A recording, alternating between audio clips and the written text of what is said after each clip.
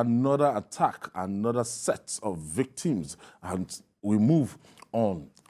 Now, Senator representing Anambra South Senatorial District at the National Assembly, Ifeanyi Ubah, has confirmed the death of some of his personnel and security aides during an attack on his convoy in Anambra State on Sunday.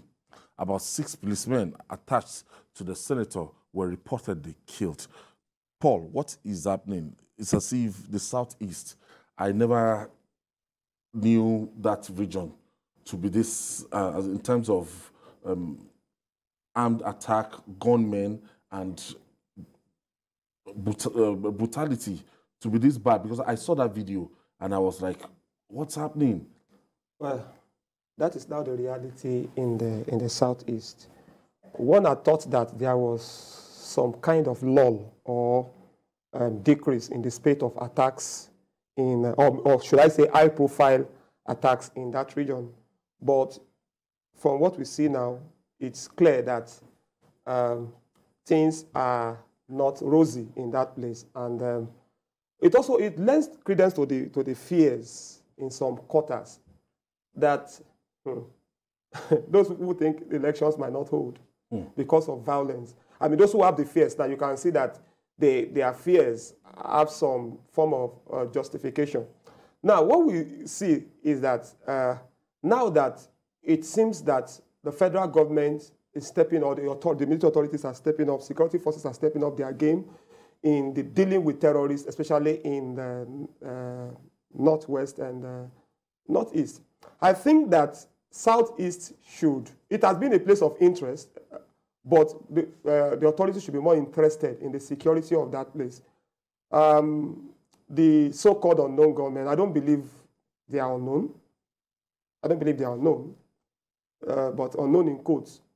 It's time for the security, the authorities, to step up their game in that particular place. You know, the usual thing we do when things like this happen is that you have lots and lots of condemnatory statements. It's like it's a ritual, you know. When something like this happens, you hear so-and-so has condemned, so-and-so has condemned, and you've seen spate of press releases condemning the act. You also read, of course, when things like this happen, you read statements from the police and all of that. But beyond all of this, when will these people be arrested? When are we going to put a stop to all of these things? So what is happening in that place is very painful. It's very, very painful. And we need to nip it in the bud so that people can have confidence. On one hand, we have, in the Southeast, on one hand, you have IPOP saying people should sit at home and on certain days, you know. On the other hand, you have people being killed.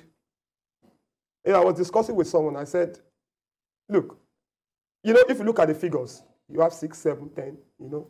But it does not matter to me if it's one person that is killed. That person is a soul. It's important to someone. I'm sure my producer took time to, you know, edit this video so that it will be suitable for broadcast. The one I saw yesterday. It's actually gorier than what we see. Yes, the one I saw, exactly. What I saw yesterday. And the vehicles in the convoy, you could see people, policemen, you could see DSS, you could, you know, and they were shooting into the air sporadically and randomly, maybe because of Senator Ifeanyi Ubah himself escaped through whiskers. Maybe he had an armored vehicle. Yeah, that's the report. His car was bulletproof. Bulletproof, yeah.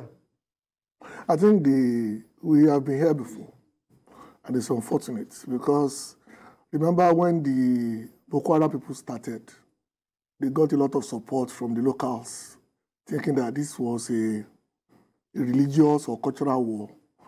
The same thing is happening to the unknown gunmen in Southeast. We have some people who are giving them credence because they assume they are fighting for the Biafra cause.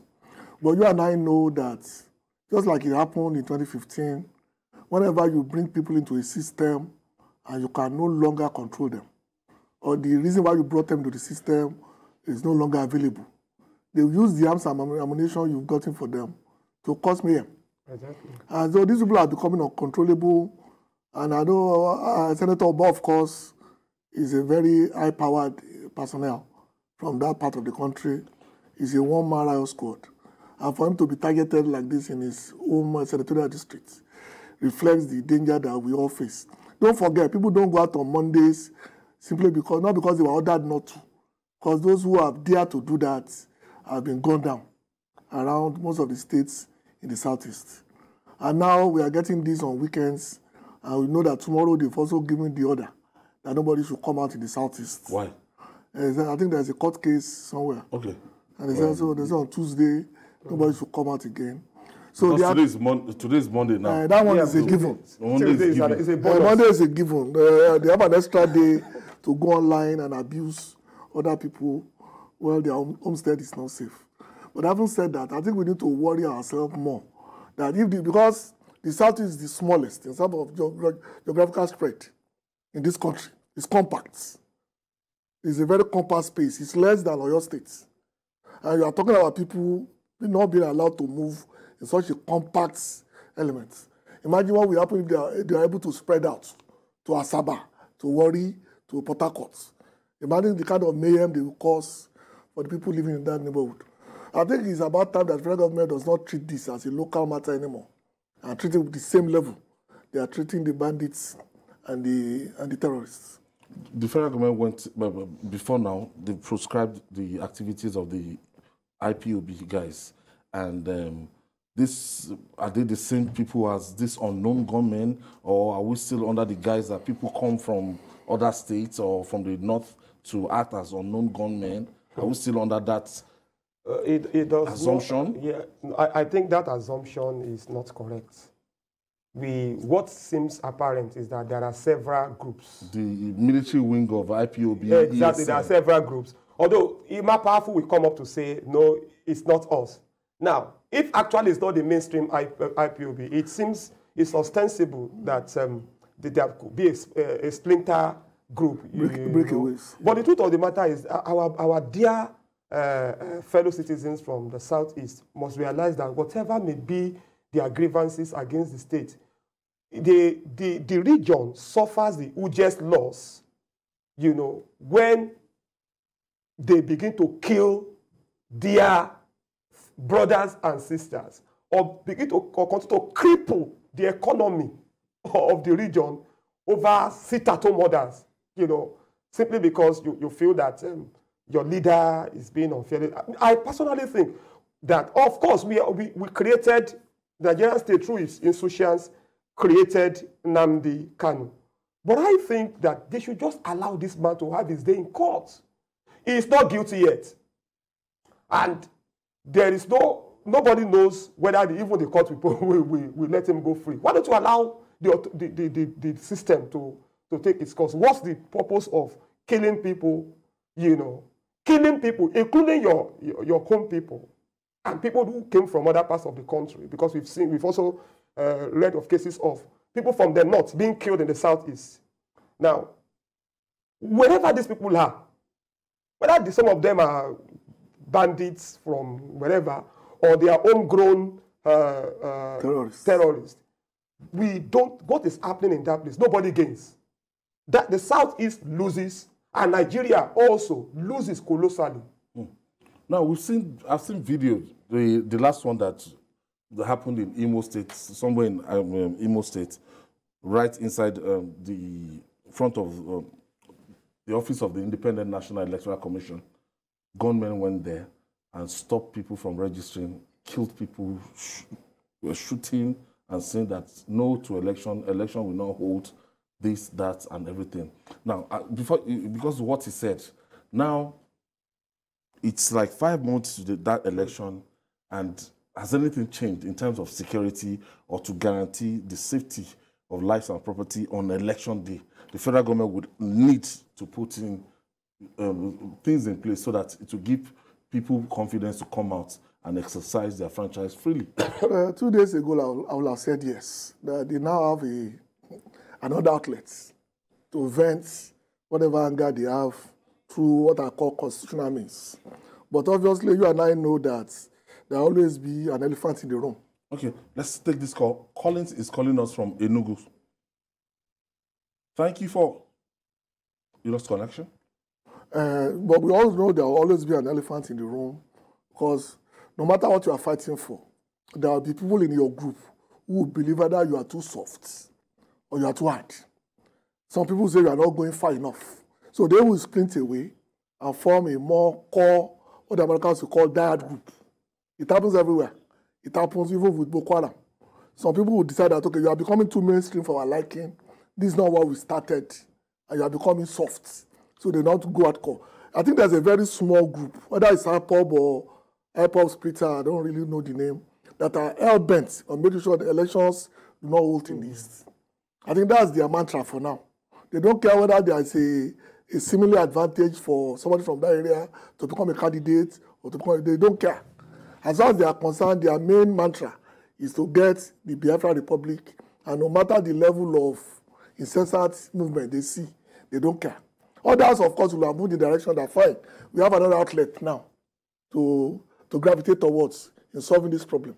But there will be some people who don't believe in that and will continue to do this. Don't forget, more than, I don't have the figures, I don't want to be called a liar, but a substantial number of INEC offices have been burnt in the last 1 year. A substantial number of police stations have been raided in the last 1 year. And we thought that these have gone down, but obviously this will be the start of another round towards December when everybody will come. Okay, Falabi is calling us from Songota in Ogun State. Well, good afternoon. I greet you. Yes, Falabi. Gani and Mr. Dada and also AY. You see, the problem of Nigeria is becoming an unbecoming. I think we should not polarize our position on the IPOB. Since they have not claimed to be the one, I think we should look somewhere else. I think the problem is that we are lacking intelligence from the security officers. How could imagine just something will happen? They could not have any traces of the image. It is bad. Something is wrong with the security system. That is inside with ourselves. We should not polarize. Oh, sorry, Mr. Falabi. Now, it's as if the government of the day, they've lost, kind of the power to take charge of the Southeast. What am I saying? That, a non-state actor is saying, don't come out on Monday. And we have 5 states. And they will all comply every Monday now. Activities. Yes, our brothers in the Southeast, they do call into the program and they complain that thing, in spite of the fact that they tried to reverse it severally, that means we don't have security on ground. People cannot see security to say, look, their life and property will be protected. The situation is mind-boggling, very worrisome. It should bother all of us. If government today, if the police make announcement that everybody should go about their normal business, we've guaranteed your security, and a group, whether it's IPOB and says nobody should go out, people would obey IPOB. That's what happens. That is the situation we find ourselves. I am inclined to think that ordinarily, non-state actors shouldn't overpower government. Non-state actors shouldn't be able to, dictate the pace or the direction of the society. Non-state actors who say offensive things, who come out with offensive decisions, should be taken out of the picture. But let me quickly take this call. Emeka is calling us from Anambra State. Thank you, Emeka, for joining us. Good evening, journalist and Gas crew. All right, go ahead, Emeka. Yes, what happened in Enugu yesterday was, like the last caller was saying, when you talk about unknown gunmen, where is intelligence report that will make our security forces to get these people down? If in a society where things work, I don't believe unknown gunmen. They are human beings, they're not spirits. Yes. So they must wake up to their responsibility to bring people out. Because enough of this is happening, not only in Anambra State here, it's everywhere in the country. All these stories are everywhere. Where is the intelligence report from our security agencies? Thank you very much. Thank you, Emeka. I was actually, let me finish my thoughts, because I understand what they are saying. They said intelligence. We've even had cases in this country where intelligence reports were given and no action was taken. I am inclined to think that... We were told that the Kuje prison break, exactly, that they had... And then you might even see law enforcement agencies arguing among themselves or trading blames. This is what I think, that I'm inclined to think that there is no genuine effort. There is no genuine effort by people who are in charge to cleanse the Hogan stable, to really make sure that Nigeria becomes a safe place for all of us to live in. Because when you have issues of intelligence, people are complaining there's no intelligence. What about when there is intelligence? Where there is intelligence, and then attacks are carried out, and people are trading blames. Agents are trading that we gave intelligence report, nothing, it was not acted upon. Then something is wrong somewhere. Why are heads not rolling? Who got the report? Who was supposed to act on the report and refused to do so? So heads are not rolling. We need to see heads rolling. If heads are rolling in those agencies, then we know that maybe there's some level of seriousness in this country. There is no genuine, that's what I think, there is no genuine intention by people who should do it. There's no genuine intention to make sure that this country is safe for all of us. Now, it's now a story of if you don't have a bulletproof car and you're a politician, maybe based in Abuja, you should just sit in Abuja for now. But your hometown might not be as safe as... But we know some senators too who cannot go to their home states, and they are not from the southeast. We know some who have not been home in 4 years. They've gone to the capital of their states. They cannot go further to see their people. Things are that bad. Well, my own concern about the southeast is that if you cannot get it right in a place that small, that compact, compared to other parts of Nigeria, what do you think will happen in a state like Niger? That is 4 times the size of the southeast. I'm looking at this in geographical terms. That intelligence is fine, but the place is so compact that you cannot move a kilometer or 2 without seeing a settlement. It's not like a savanna. It's inside the deep forest of the swamp forest. And you are talking about people moving around with guns and machetes and nobody to report it. And how far can they walk on foot? How far can they drive in a space? Because that's really my fear. Because we can excuse some areas that you can move for 10, 20 kilometers and not see a soul. Okay. Let me pick Okay's call from Anambra State. I think I should go that route this evening. Thank you for staying with us, okay? Hello. Yes, okay, you are live. Go ahead with your contribution. Okay. Yeah, what people are saying, maybe sometimes, let me just tell the truth. The truth is that we are shedding all those people are doing all those things. Like in Anambra, most of all those people are the killing and not killing. We know them. Everybody knows them, but we, the people, we are shedding them. And if any security man will try to put a sentiment and other things that we are doing this, they are doing this, they are not doing this, that's the only problem we have in Nigeria. Because we don't focus on the truth. But calling names or other, if I do, let me say in Anambra, something will happen. The next thing I will say is Ifeanyi or these people or this tribe did it. Instead of we to tackle our own problem, but we try to tackle our own problem. That is the only problem we are having in Nigeria. Focus on your own problem, solve your own problem. But instead of you to focus on your own problem and solve your own problem, you will be calling another name. You know the people that do all those things. But you cannot say anything. Because most of the people in our big men, some of them are supporting them. That is the problem we have. Thank you, okay? Thank you for your contribution.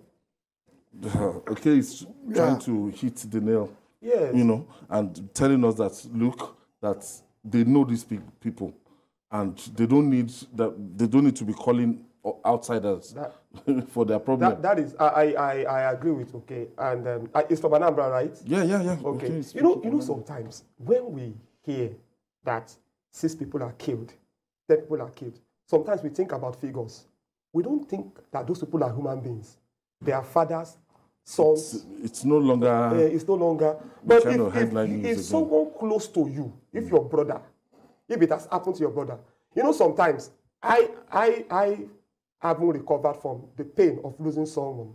I used to have a mentee in the church I used to attend.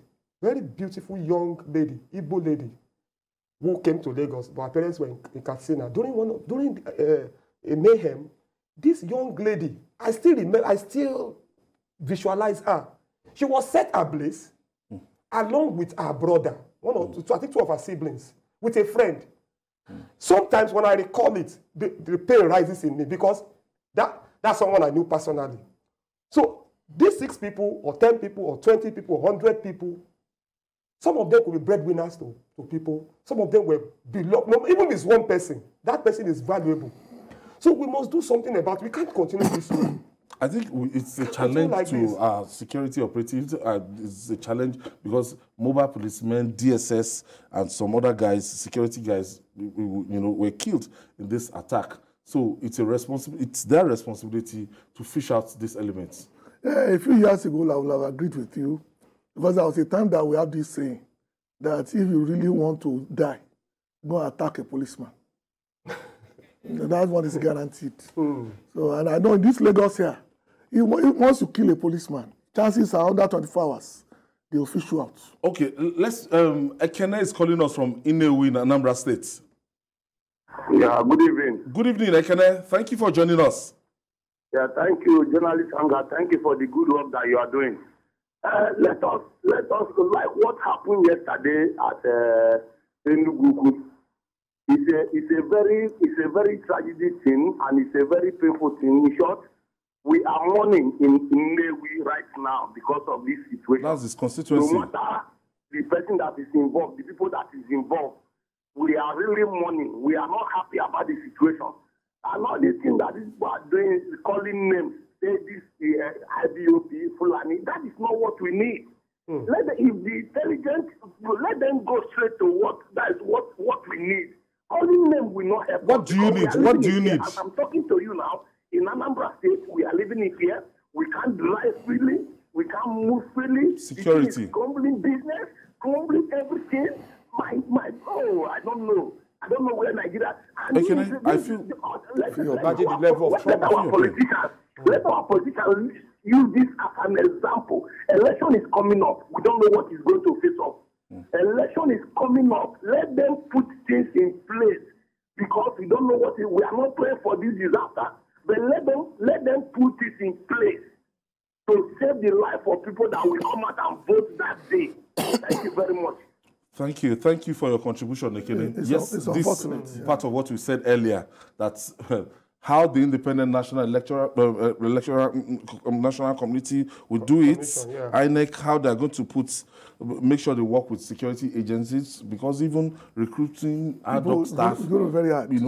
In that area, coppers and everything, we have to look at it critically. Exactly. And these guys now, they're afraid already from what Ekene is saying. I could hear the pain in his voice. He's saying that they want government to do something. If one mad group comes up on the election day and says nobody must come out, people won't come out. Won't come out. It happened. There's no guarantee that they will. No matter the assurance INEC tries to give, or if IGP likes, let him say that they are deploying whatever number of policemen, or what do you call the other one, NSCDC. People can't be assured if things continue like this. It's not a crime to vote. It's not a crime to elect your leaders. Now we keep saying this, that we need state police. People think we are getting to a point where nobody will have a choice but to defend themselves. And that's where we are going. Because the essence of the state police is because they are nearer to information than the federal police can ever be. No matter even the policeman is an indigene of the area, he will not do the same thing as a person who knows that his job is tied to the security of his own people. All right.